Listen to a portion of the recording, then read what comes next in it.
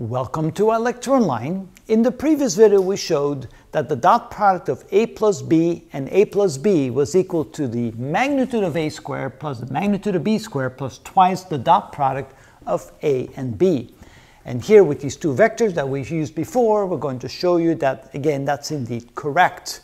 So let's find the magnitude of a and the magnitude of b first.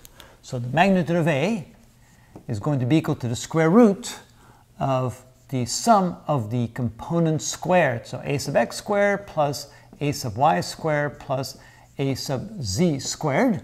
And so this is equal to the square root of the x component squared plus the y component squared plus the z component squared. That would be 25, 9, and 16. That's 25. That's equal to the square root of 50. And so therefore we can say that a squared is equal to 50.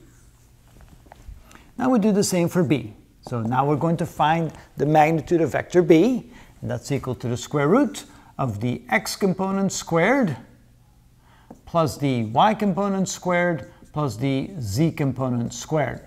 And so in this particular case, the x component is, there we go, negative 1 squared plus the y component, which is 2 squared, plus the z component, which is 6 squared.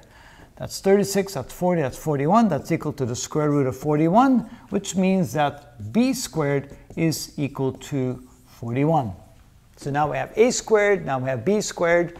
Now we need to perform the dot product of a and b. So now if we take the dot product of a and b, which is equal to ax bx plus ay by plus az bz, which is equal to ax, which is 3, bx is negative 1, so 3 times negative 1, plus ay, which is 4 and 2,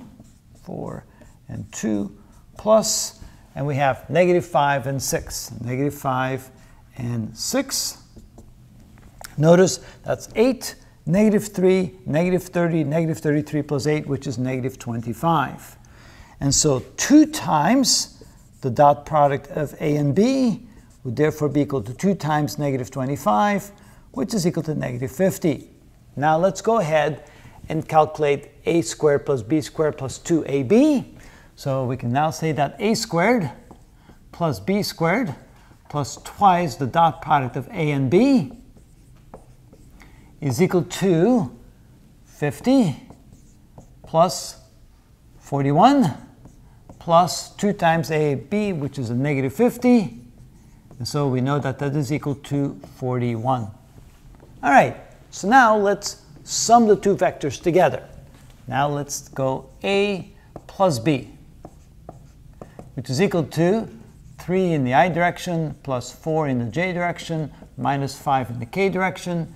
Now we're going to add to that minus I, or minus 1 in the I direction. Got ahead of myself, plus 2j and plus 6k. So when we add the two together, 3 minus 1, that's 2 in the I direction, plus 6 in the j direction, plus 1 in the k direction. So this is a plus b. If we now do the dot product with a plus b times a plus b, we get, all right, so this is equal to, now we have to multiply the x component by itself, so this is equal to 2 multiplied times 2, plus the y component multiplied by itself, 6 times 6, plus 1 times 1. And so this ends up being 4 plus 36 plus 1, that's 40, that's 41.